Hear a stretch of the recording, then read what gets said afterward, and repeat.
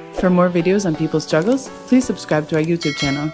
Hello and welcome to People's Dispatch and our May Day special series of interviews where we talk to representatives of trade unions from across the world. This May Day is especially significant as the workers and trade unions across the world are facing a series of heightened challenges. So how are these organizations planning to confront them? What are the modes of organizing that they're thinking of? Today, we are joined by Edgar Riusere of the United Food and Allied Workers Union of Zimbabwe. Thank you so much, Edgar, for joining us.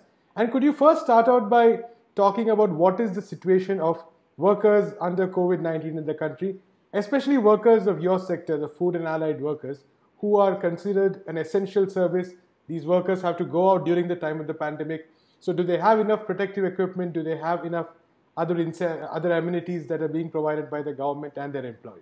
Yeah, we have the greatest challenge is the provision of personal protective equipment in those sectors that have been declared by this government to be essential sectors that are operating within this lockdown, which fall within our sector, the food industry.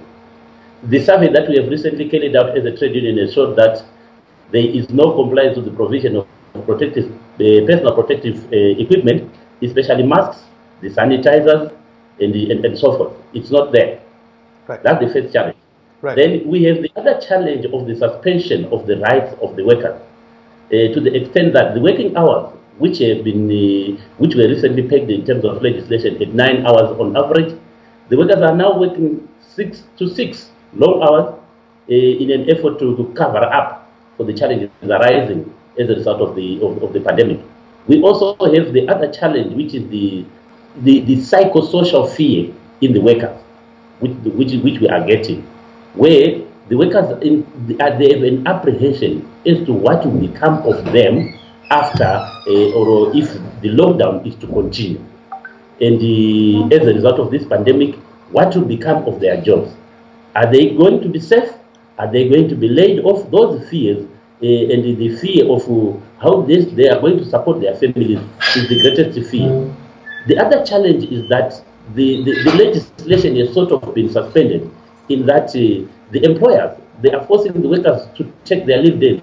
Leave days are a value, they are money, and they are just being forced to take their leave days as compensation for the loss that the employer is making during the lockdown period. The other challenge is that the working hours, they have been shifted. Instead of working for 9 hours a day, the workers are now having to work for 6 hours, from 6 to 6, which is 12 hours, in a bid to contain the social distance. What has happened is the numbers have reduced in the plants, and by reducing the numbers in the plants, the work cycle has been changed to accommodate social distancing, and by trying to accommodate social distancing, they have actually increased the number of working hours to 12 hours instead of 9 hours, and the number of shifts have also been increased. Those are the greatest challenges that we are facing. Right. Has the government taken any step at all to ensure that the workers' rights are being protected or that they're not being exploited? Because we are getting reports of employers actually exploiting the workers. You mentioned, of course, the extension in time. So what steps are being taken by the government, if at all any?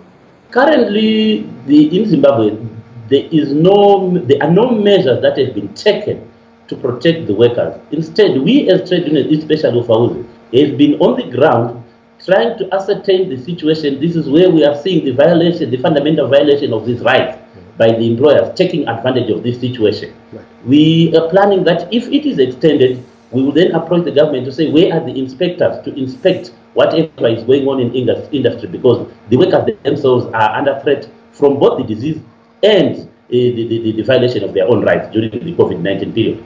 Absolutely. And the other key question, of course, is that Zimbabwe over the past year especially has seen a number of protests. There was the strike by the doctors towards the end of last year, which went on for quite some time. And even before that, after the elections, there were a series of protests.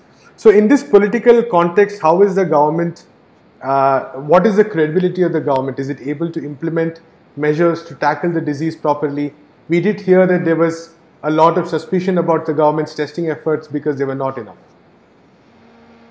On the ground, practically, you may want to believe that there is a lockdown in theory, but practically what is happening on the ground is it seems to be taking a political twist where a certain political party is now taking the COVID-19 as a campaign platform, where the issue of locking distance, people are having to gather and receive donations and so forth.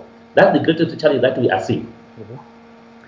And the other key question in many countries is that how does the labor movement actually organize at a time like this?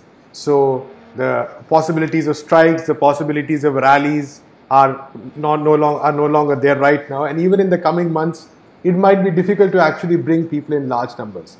And this is not even counting government suppression. So how is the union engaging with its members right now? What is the kind of communication that's going on? What are the strategies that are being used? Currently, as we were discussing recently on how to mitigate this in terms of organizing, we have devised the individual visits to companies to get information on what exactly is going on the ground. Small groups, we meet small groups of workers, 4 or 5 in a day, and talk to them. We have also created WhatsApp platforms so that we are alerted to whatever is going on in the plants if we are not able to get there because the mass gatherings are no longer wanted. And in some companies, we are not allowed to get in simply because they are saying keep out because of this coronavirus, while they violate the rights of the workers inside the plant. So that's why we use this WhatsApp platform to say WhatsApp so that we get to know whatever is going on inside there. Right. And what are the key demands that the union is putting forward to the government right now?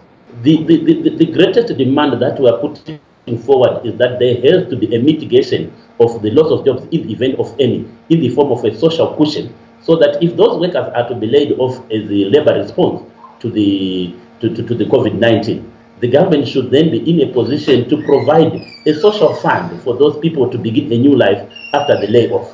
Right. And what about regarding in the next coming months? Because also there is a question of governmental support in terms of food, in terms of other resources as well. In the coming months, we are actually planning and we can foresee this going up to as far as September.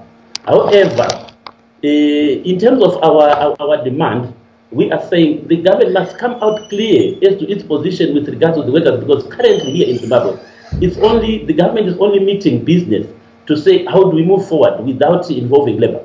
Right. And so we are demanding that even if it is to meet business, labor has to be involved to some extent, and we are demanding that what is the current position? Can you come out clean in terms of the money that you are saying you are going to give to industry, those that have been affected? How about the worker? How are they going also to sustain this worker, given that there is threat of cutting of wages? How then are they going to mitigate this cut of wage by the employer? Absolutely. We, the workers in the food industry, will sustain this country. We, the workers in the food industry, will continue to fight the system until the workers are liberated.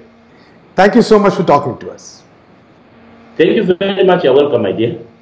That's all we have time for today. Keep watching People's Dispatch.